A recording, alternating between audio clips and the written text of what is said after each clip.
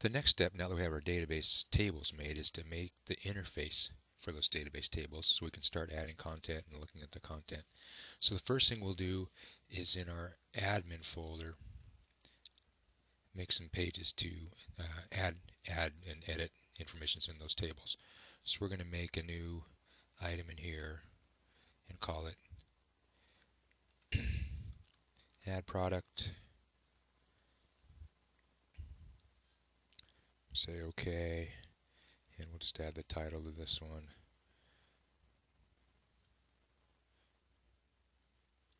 Copy this.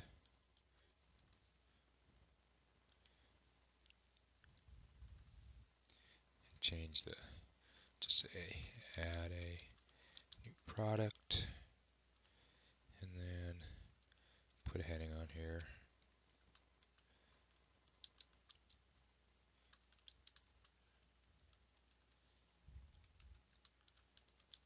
We'll repeat this then for the edit product page, the add and newsletter page, and the edit newsletter page. So if we don't want to watch the rest of this, just all we're going to do in this one is make a couple more pages in the admin folder.